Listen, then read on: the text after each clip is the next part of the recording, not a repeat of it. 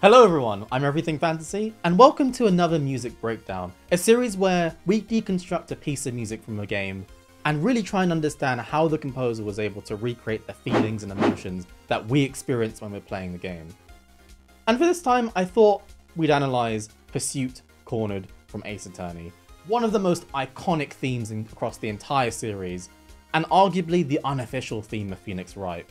Now, the question is, why is this the case? Is it because of some kind of nostalgia we attach to playing the first game for the first time and hearing that amazing theme? Or is there something inherent in the music itself which creates this feeling of heroicism and justice being served? Let's talk about it. But firstly, please make sure to subscribe to the channel and check out my Patreon and Discord if you're interested. By popular demand, I'll be uploading my compositions and arrangements to Spotify once either the channel hits 5,000 subscribers or I've reached 20 patrons. So your support would be much appreciated. Let's begin by talking a little bit about context, because context is important in terms of how the piece was created and why it was created in that way. So imagine you're an attorney dealing with a very difficult murder case. You know your defendant didn't commit the crime, but the case seems so one-sided. But all of a sudden, you find that one small contradiction in the witness's testimony, and you pursue it. You know, if you pursue this one contradiction, you'll be able to take this case over the line and pursue the case for the defendant. And that's exactly what the piece Pursuit Cornered serves. You've cornered the witness, and you're on the edge of winning this case. And so the piece of music we hear during that scenario is Pursuit Cornered. So let's summarize that piece of music. The key signature is a consistent F minor throughout. The time signature is also a consistent 4/4, meaning that there are 4 crotchet beats or quarter notes in a bar. The tempo is around 150 beats per minute, also known as molto allegro or very swift / very fast. And in terms of the feelings that's created when we're experiencing this music in game, it's feelings of intensity, high energy, excitement, and liveliness. The two key themes across the entire piece are hero and justice. You are the hero, Phoenix Wright, and justice is being served. And musically, that's achieved through a number of devices. But before we go on to that, usually I like to talk about structure, because structure is inherently important in terms of how the piece creates its feeling. But in this case, the structure is quite simplistic. We start with an introduction, where we hear the syncopated, fast-paced quavers and semi-quavers of the bells and the bass.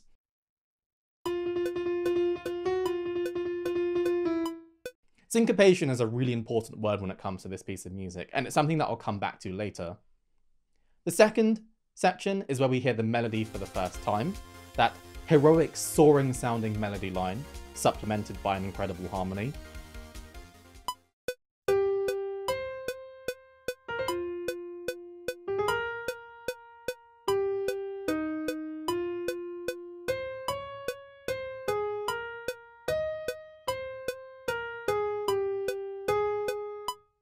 Thirdly, we have an adjusted repeat of the introduction again.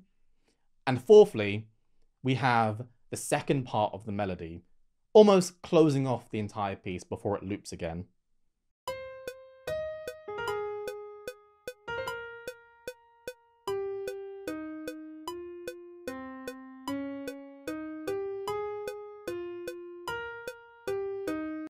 So given the fairly simple structure, I think it's better to analyse this piece of music as a series of layers, a series of instruments which stack upon each other to create this overall feeling and excitement.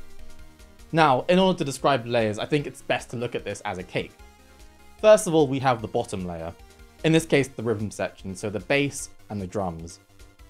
At the top layer, we have the main melody, and the middle layer, or the second tier of this cake, we have the harmony, and the additional rhythms which supplement both the bass line and the melody. Firstly, let's talk about the bottom layer, the underlying rhythmic instruments which provide a pulse throughout the entire piece. And that pulse is very consistent and important. I'd argue that without that pulse, the entire piece falls apart. So in terms of the drum kit, we have 3 instruments here. We have the kick, the snare, and the hi-hats. The kick plays a consistent 4 crotchet beats a bar throughout the entire piece, and this provides a very steady rhythmic pulse.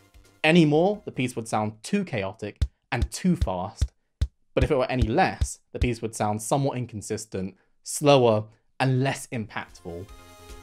Secondly, we have this snare drum which provides a very steady pulse on the accented beats of the bar throughout the entire piece. Very predictable, and given the striking nature of a snare drum, I think this is quite important. But thirdly, and arguably most importantly, we have the hi-hats, which play a syncopated rhythm throughout the entire piece. A syncopated rhythm is when the notes appear off-beat. In the time signature 4/4, syncopation occurs where the notes fall in between the natural accents of that particular bar. The effect of this is that it creates excitement and liveliness. It stops the piece sounding so rigid and strict, and creates this dynamic feel. It helps the flow of the entire piece. And that's one of the things that contributes to this heroic feeling, that feeling of intensity, but also liveliness at the same time.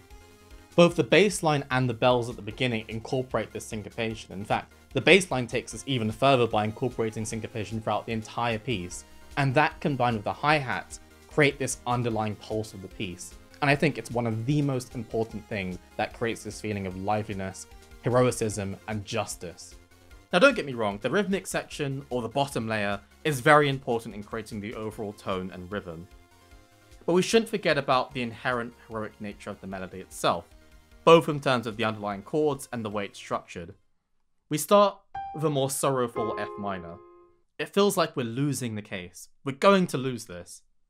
Then we move to a more hopeful A flat major. Following this, we have a more powerful D flat major. We're reaching justice. And finally, we end on an E flat major, feeling like we're resolving this case and we're on the edge of convincing the judge.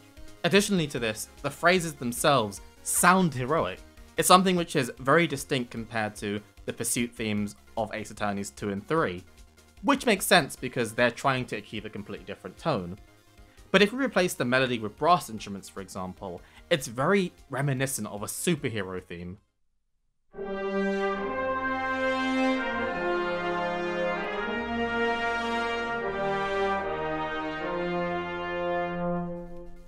Finally, let's talk about the middle layer, the core and substance across the entire piece, the thing that makes the piece sound so full and impactful. And I leave it till last because it's easier to explain the middle layer given the context of the bass and the top layer. There are two key elements of the middle layer. The first is that fast syncopated phrase we hear throughout the entire piece, which mimics the bass line as well. But it's important to note that that phrase is often chromatic as well. The term chromatic is something I mentioned in my previous music breakdown of Ikarushia from Danganronpa. It's where notes fall outside of the key signature, and that helps to create this level of intensity by establishing tension. This can be seen if we compare a chromatic version of that phrase versus a non-chromatic version.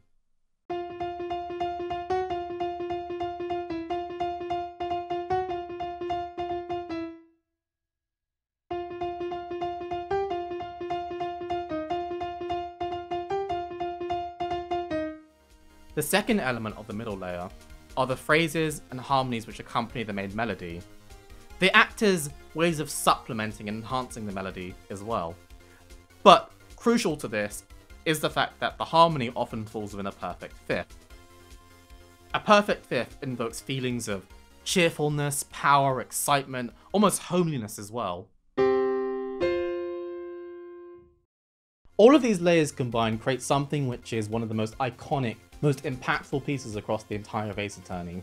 Now, I only finished the trilogy last year, so I don't have a childhood attachment to the entire series, but still to this day, Pursuit Cornered is the theme that stands out most for me. When I think of Phoenix Wright, I think of Pursuit Cornered. But is there a different piece that comes to mind for you? Make sure to leave a comment below, and if there's anything else you want me to break down, any pieces from Ace Attorney or any other series, make sure to leave a comment below. But as always, thanks a lot for watching, take care.